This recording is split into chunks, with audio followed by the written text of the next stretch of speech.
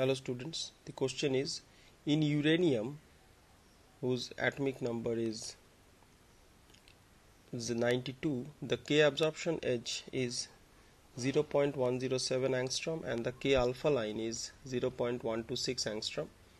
The wavelength of the L absorption edges, the options are given. To solve this question, we need to understand what does this K absorption edge line and K alpha line, L absorption edge line actually mean. Okay. Now this is the ground state whose principal quantum number is 1, and this state is denoted by K, L, M and so on, and the last is infinite. Right. Now for K absorption line, the K absorption line means transition from n equals to infinity state to n equals to 1 state. Right. This is the meaning of K absorption edge.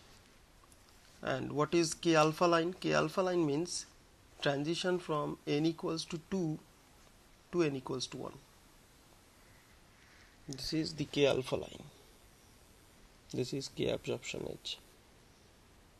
Similarly, K beta is the transition from n equals to 3 to n equals to 1. I hope you understand. Now for L absorption edge, it is the transition from n equals to infinity to L state, that is n equals to 2. Therefore, this is the L absorption edge. Now it is very clear that the difference between the energies of one state and infinite state, right? Or rather we should write infinite state to one state.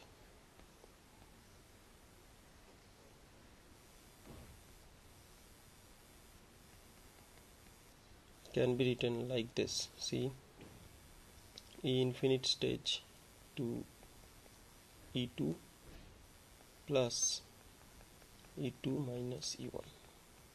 Right. Now for transition from infinite state to one state, it is nothing but Hc by the wavelength of the K absorption line. Now for infinite to 2 state, we can write this is Hc by wavelength of the L absorption line, and for transition from n equals to 2 state to n equals to 1 state, I can write this as Hc by wavelength of K alpha line.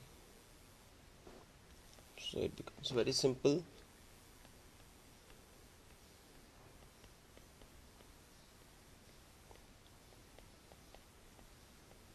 Right, and look at the question. See, the wavelength of the K absorption edge is given as 0.107 and K alpha as 0.126. So putting the values 107, and we need to find lambda LA plus 0.126, right student? Okay, then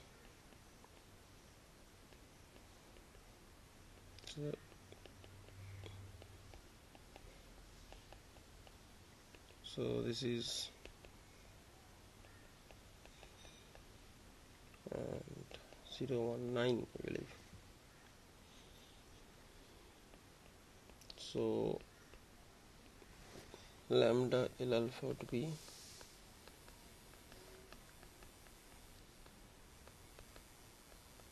right, and on calculation it will become 0.709, I believe. So the answer is 0.7 angstrom. Option A is correct. Thank you for watching this video. Please subscribe my channel, Phi Solver.